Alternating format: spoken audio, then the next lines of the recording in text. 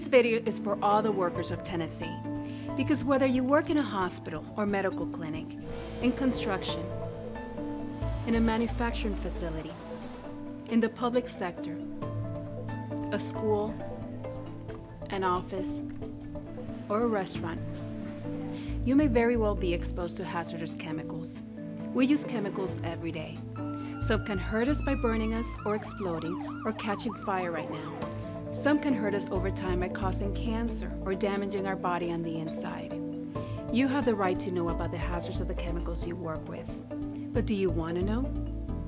Does it matter to you what's in the container you're using or in the air you're breathing? What do you think? If you become disabled or are killed as a result of exposure to chemicals, your employer may be able to replace your position, but your family and friends can never replace you. Someday, would you rather be here or here? Do you think it's important to know about the chemicals you're exposed to? So let's say that it is important and that it does matter and that we do want to protect ourselves. How do we do that? Hello, my name is Kim Mickles, and I want to talk with you about some things you can do to protect yourselves from the hazards of the chemicals you work with.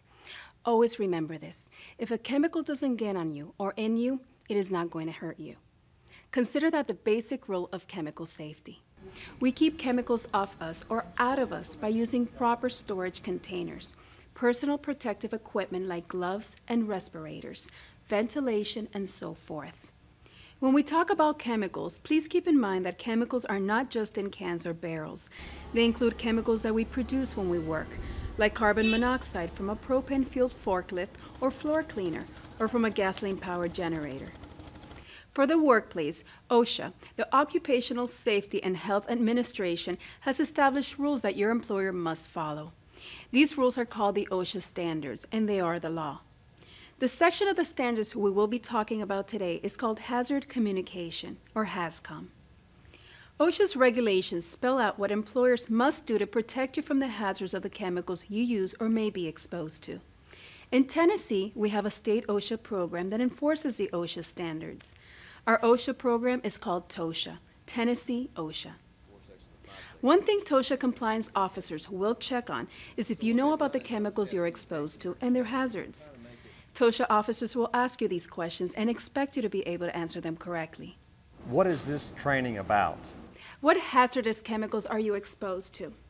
Where are those chemicals present? What are the short and long-term health effects of chemicals on the body? How can you detect if you're overexposed?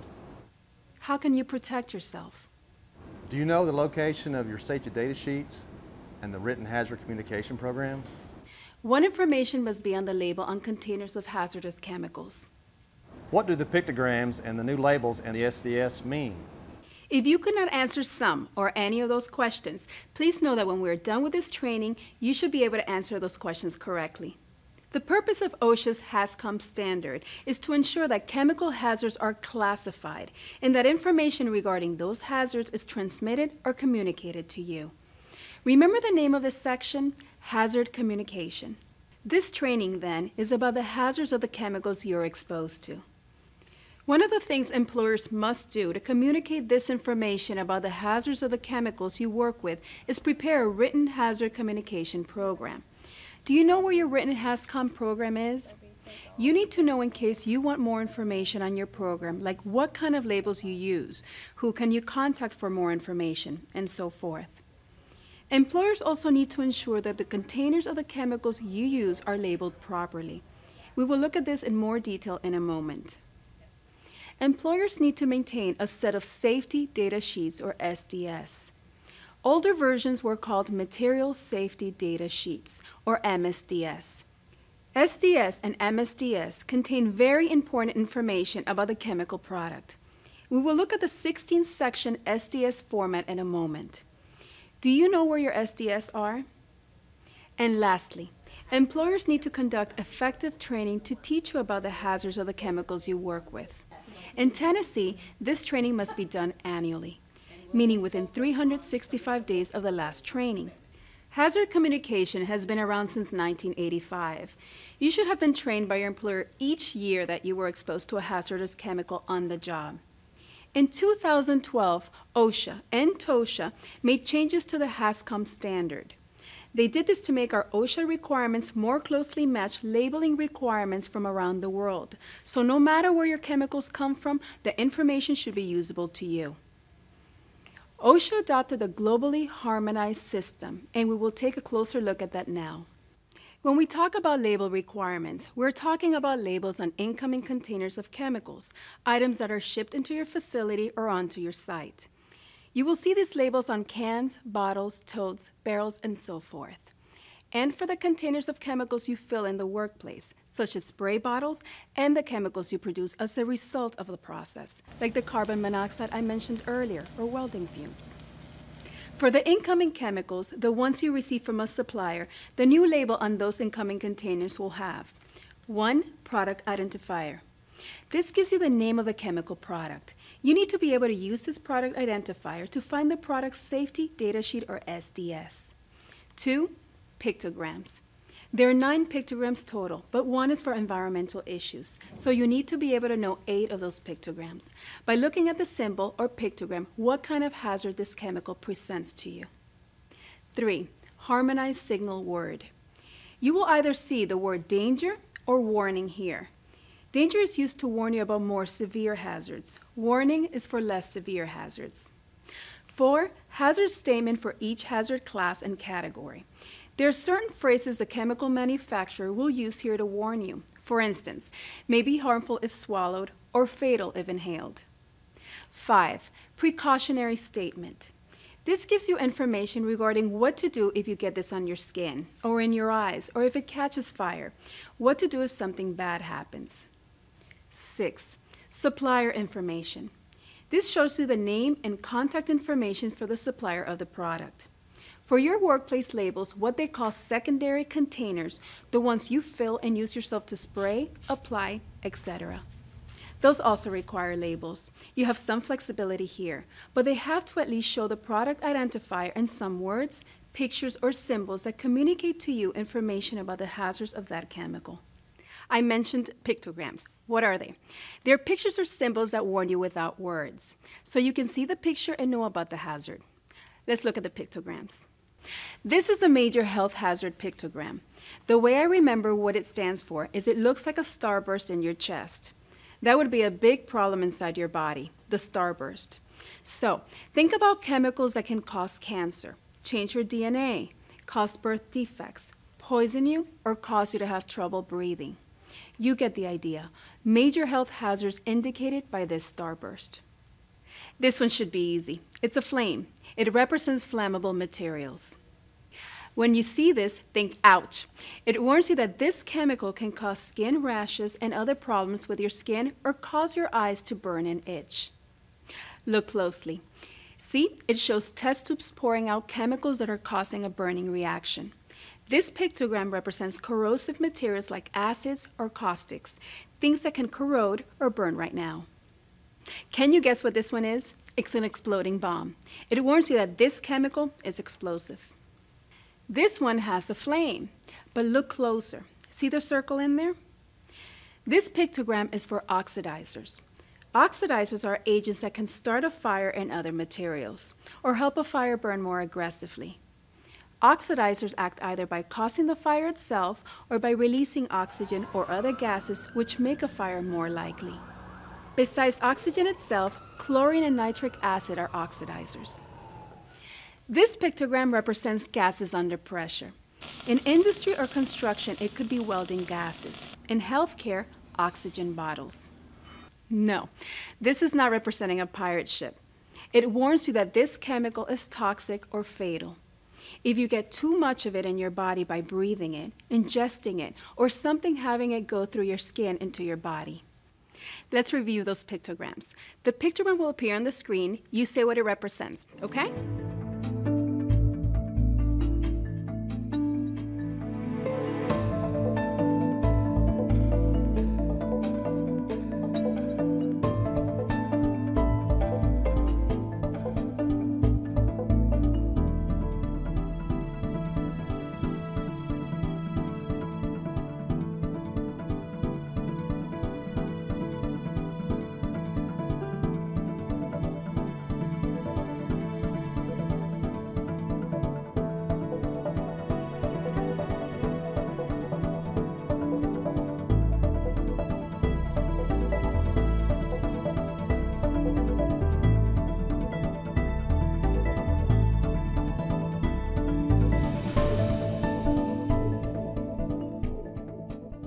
Okay, pictograms, we got that. Now, let's look at the new 16-section format of the safety data sheets. Section 1, identification. This section tells you the name of the chemical and how you're supposed to use it, and contact information for the manufacturer or supplier. The name of the chemical on your label should match up with the name of the chemical on the safety data sheet. Section 2, hazard identification. Here you will find out about the hazards of the chemical. You will find the signal word. Remember, it will either be danger, which means more serious, or warning, which means less serious. You will also find the hazard statement, pictograms, precautionary statement, and other information related to the hazards related to this chemical. The precautionary statement, hazard statements, pictograms, and signal word should all match with the information on the label of the chemical container you received from your supplier. Section 3, composition information on ingredients. Section 3 lists the ingredients in the product.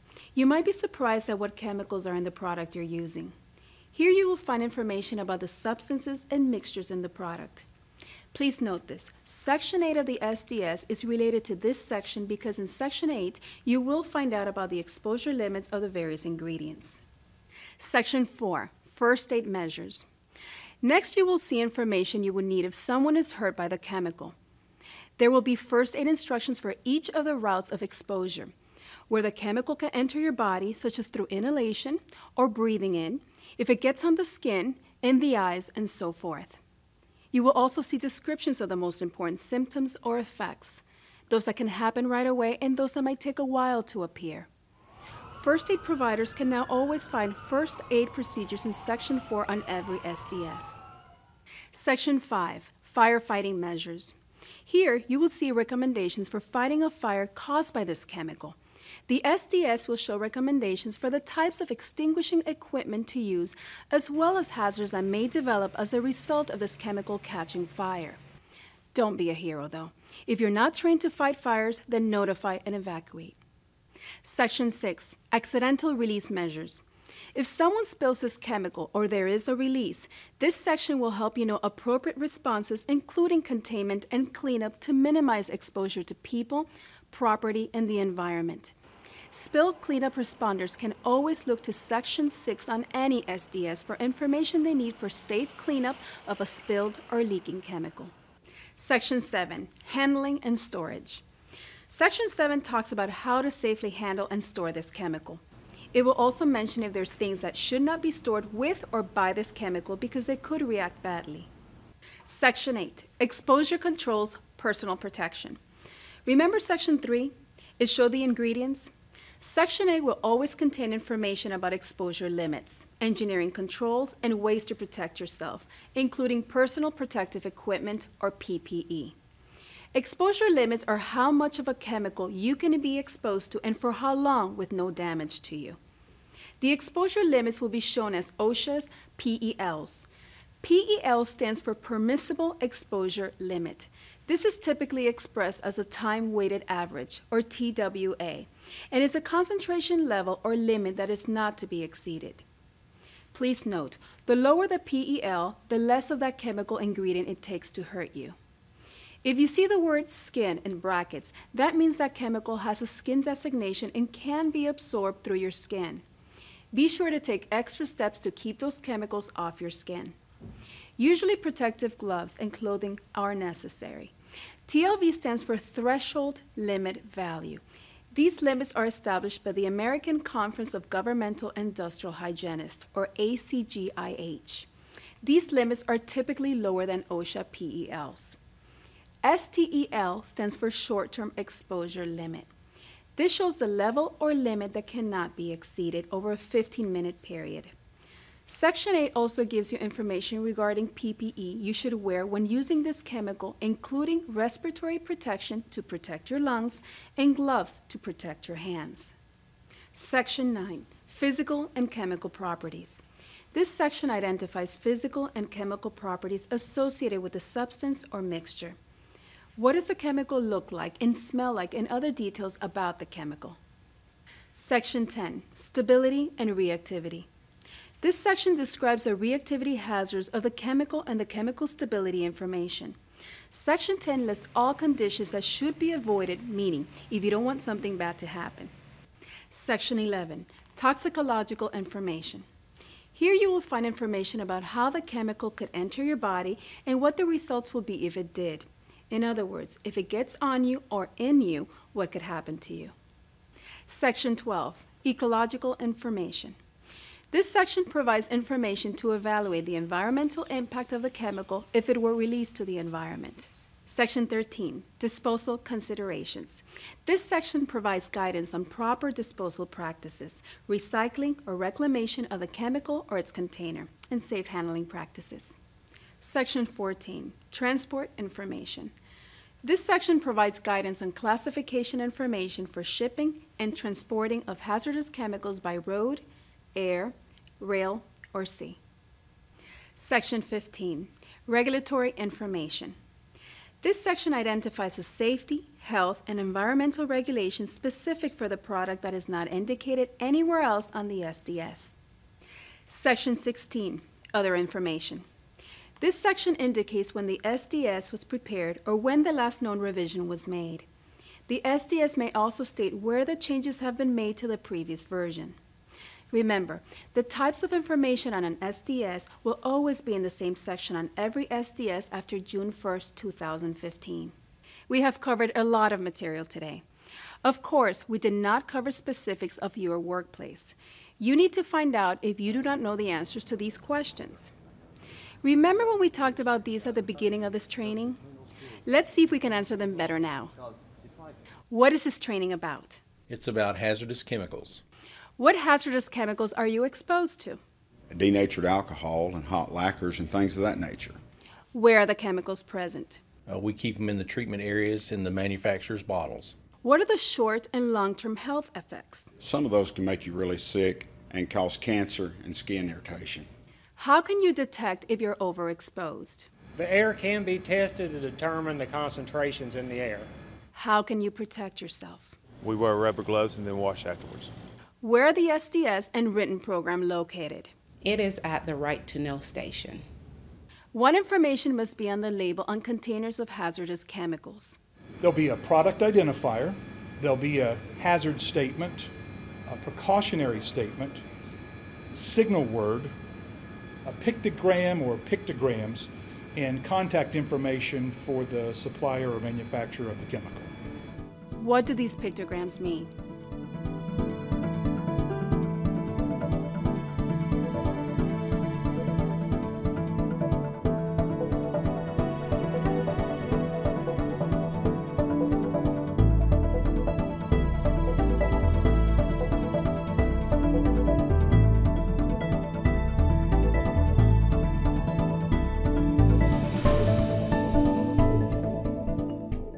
You have the right to know about the chemicals you work with, but does it matter to you?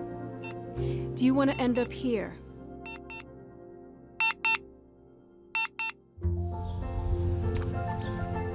Or here? It's up to you.